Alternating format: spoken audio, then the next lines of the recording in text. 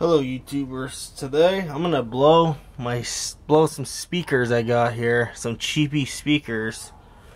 Testing out my new power supply that I made. Here you go, YouTubers. A new power supply, all in one. I just use AC adapters, the common AC adapters that you plug into the wall outlet there. But I got something special here for this power supply. Not that long ago, I got a pencil sharpener from school that a teacher threw away. It was a cheap Staples pencil sharpener. But when I took it apart, I discovered a 36 volt AC transformer, which is in this power supply. And this is the plug it's plugged into. I'm going to test 36 volts AC on this speaker here. And I have the voice coil out and exposed because, you know, we get some more smoke that way. Because, you know, we have to have smoke sometimes just to have some fun. So, here you go.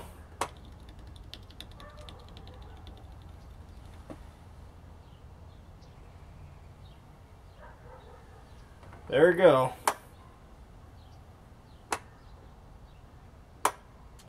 So the speaker's blown, but I don't think it didn't blow all the way. Whew, stinks.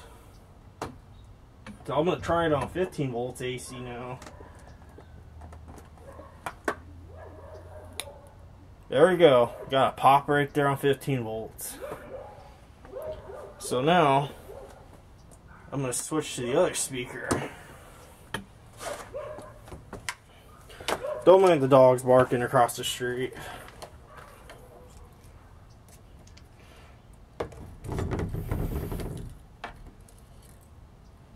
Didn't do very much, but there was a time I freaking blew a TV speaker on just 15 volts AC, and like in 2 seconds, it was up in flames. A TV speaker.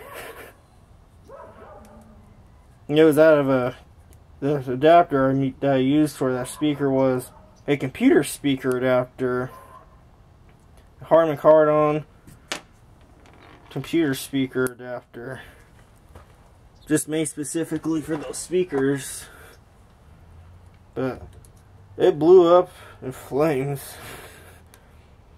I wish I could have got that for you on video, but yeah. So now,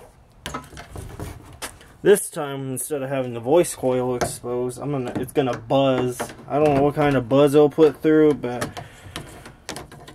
it's the same thing like plugging the speaker into the wall outlet, but I don't do that because it's kind of risky that way. Maybe when I'm old enough, I'll eventually think about doing it. So now, back to 36 volts AC. I'm going to plug it in, and here you go.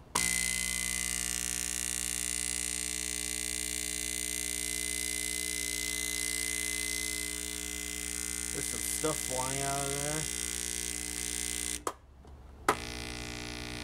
It's starting to smell.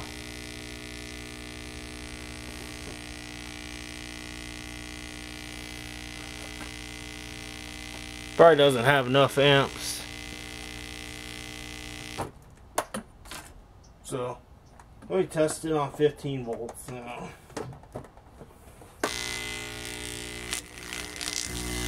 There we go. That's the process of blowing.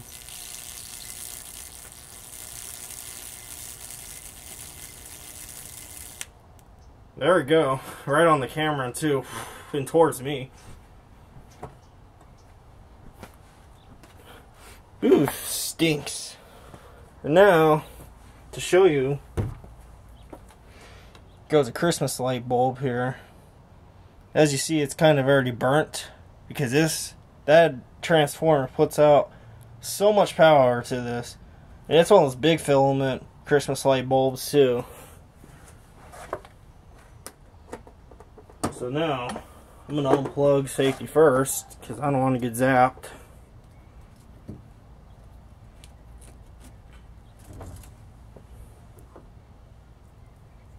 And we're going to pop this bulb.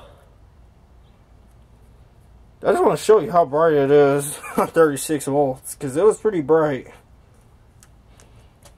And after probably like 2 minutes, this bulb will pop.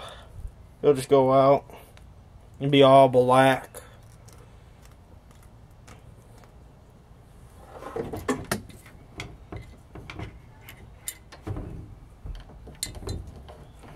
I'll wrap this around the blue recycling bin. Wondering where I'm at. I'm in the side yard. But this is usually my spot where I usually blow stuff sometimes. Sometimes I'll do it in the backyard. So I'm gonna hook it back up, and sorry about that. Here, I'm gonna stick it in the dumpster like that. Let the bulb sticking out. So here we go. Here goes that Christmas light bulb right there. And those are just kids out on the street if you're wondering. Here we go. Piece of dust on that. There you go. Yeah, it's pretty bright. It's gonna pop in probably a minute or so. Or less. Because this is the big filament version of a Christmas light bulb. Not the tiny ones.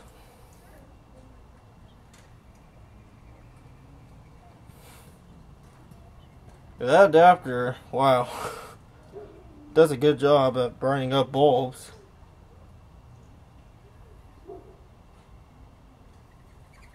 There we go. Look how black that is now. And I saw some smoke coming off that bulb too. Did you see that? I certainly saw smoke. Look at that, YouTubers. That's how much that transformer puts out. It'll pop these bulbs. Look at how black that is. Wow. For a big filament bulb. Well, that's everything I have for you today. I hope you enjoyed this video. And have a good day.